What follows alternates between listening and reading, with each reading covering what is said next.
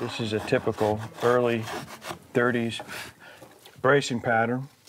And right now we've glued these on with hot high glue, kind of a rough shape, and we're just gonna fine tune the graduations.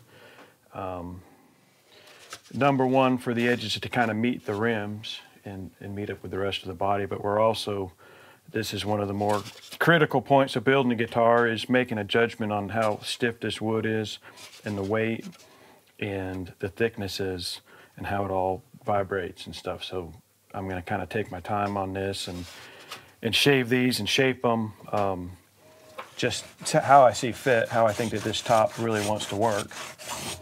And I'll kind of go in here. These are all red spruce, just like the top. And I want to shave these down.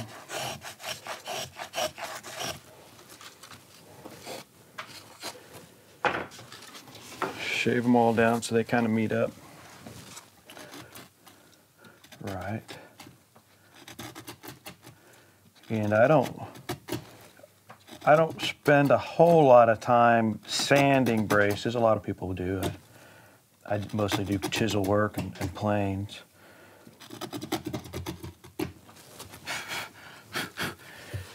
And leave it a little bit rough cut. Sometimes I like seeing traces of edge tools better than I do sandpaper, given that my chisels are sharp. Almost all the construction for the guitar is done with hot high glue. That's the norm. That's the traditional violins were put together that way, and steel string guitars in the 20s and 30s and stuff. High glue is kind of the normal. It's easy to work with. It's acoustically, I think it's the best for sound transmission. It can clean up really nicely.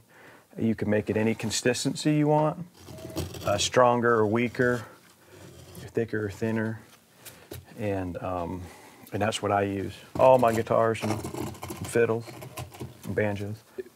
Everything's going to kind of make a difference in tone. You know, the thickness of the top, the braces on how thin they're carved, and how tall and wide they are. Some braces are thicker and lower, and some are taller and skinnier. They kind of taper up. They kind of get skinny. I like them to be skinnier and taller is what I like in a brace. And you basically loosening and tightening the top is what you're doing. You know, you got to make a judgment call on whether you think there's too much, it's too stiff or too loose, and you kind of have a starting point with these braces that you saw out in the table saw, and then you kind of loosen it up with the chisel. You kind of just blend everything in, and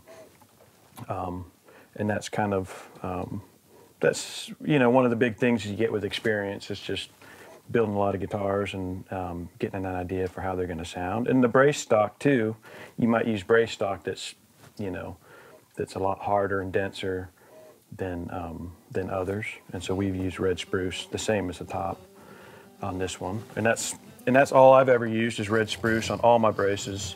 I think for most instrument makers, guitar makers,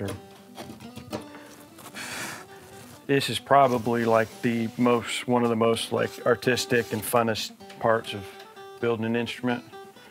You know, there's a lot of tedious jobs involved with the whole building process, but I think working with the wood and something that's so crucial to the sound